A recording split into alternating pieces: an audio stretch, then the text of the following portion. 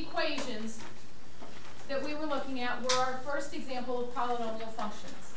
Today we're going to try to be able to talk about polynomial functions in general.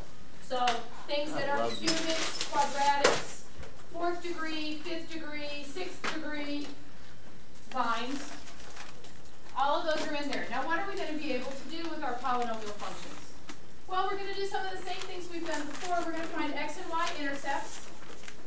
We're going to define something new. It's called end behaviors, and we're going to be able to describe those. We're going to write the equation of a polynomial function if we have its zeros. We're going to look at the graph of a polynomial function and determine its minimal degree. And then we're going to solve word problems involving polynomial functions. Now we have several more things that we're going to be able to do. We're going to be able to find minimums and maximums, both local and absolute, and then find intersections. All of these, though, we're going to be doing on our graphs. If it is any type of equation that is a degree higher than 2, we don't have methods for solving this that are not graphical. So we will use graphs for those things. So we're going to look at each of these functions. Can you guys pull out your calculator and graph these? And I want you to look at what they have in common. Or in your thing? That's why I picked it. Because it's my favorite, not yours. What was that? Do you know how to change? I had it for that? Look. They don't spell it. Over there. Could be a problem. You just hit enter on it, and it changes it. So like however big you want the line. Like a dotted line.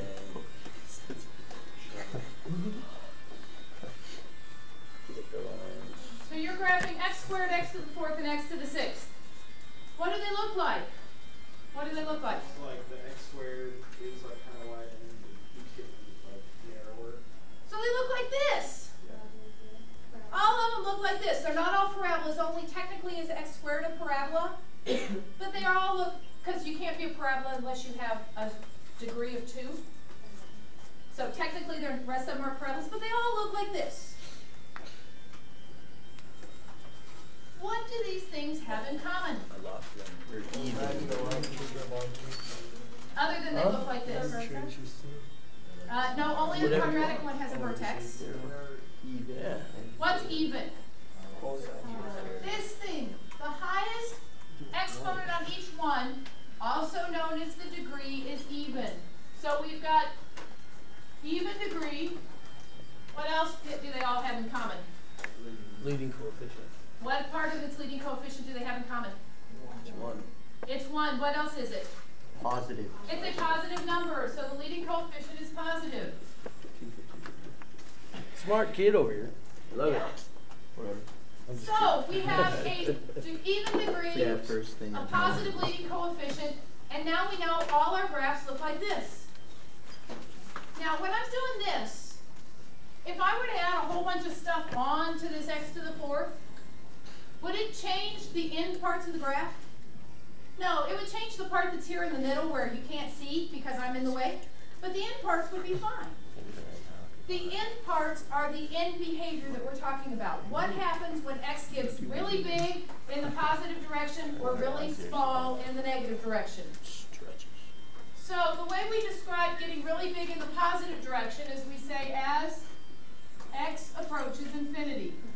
The way we describe getting really small in the negative direction is as x approaches negative infinity.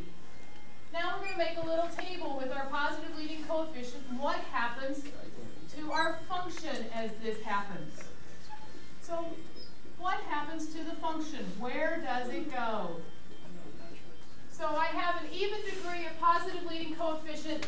What happens to my function as I'm heading off over to the right here? Where's it going? Up. Up. How do I describe what's up? Positive. Positive what? Infinity. Positive infinity. So I head off to positive infinity. By the way, the plus sign is not necessary.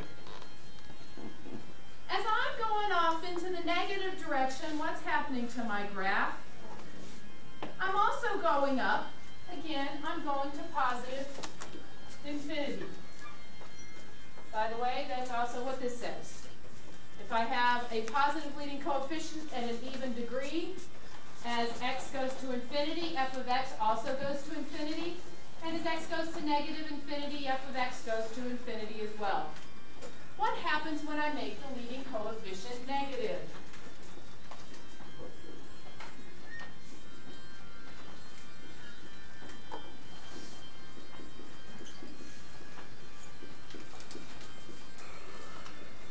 What happens to the graph?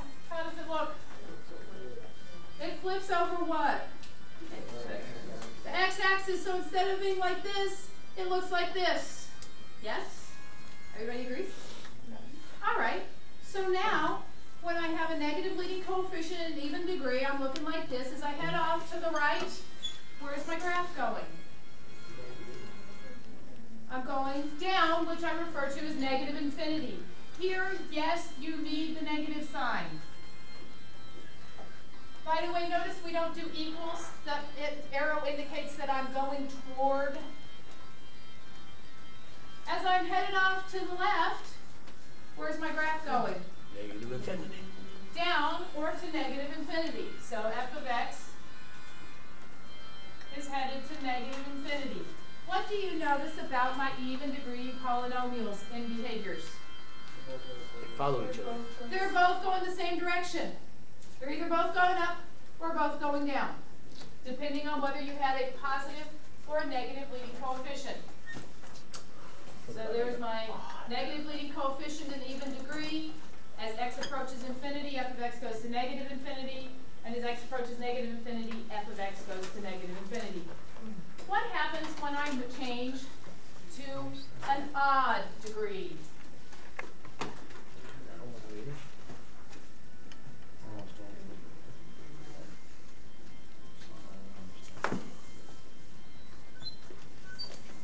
You don't understand it? What's going to happen here? I can help you. What do these things look like? $25 an hour. Anybody want to show them? Right here. $25 an hour for me. All of them look like that? Yeah. Starting good.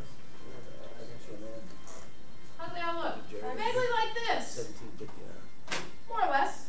Yeah? They can kind of be a little wiggly. That's what you So started the at. x is nice and straight, but everybody else gets a little turn to them, which is a whole lot easier to do with the elbows than the x's. So,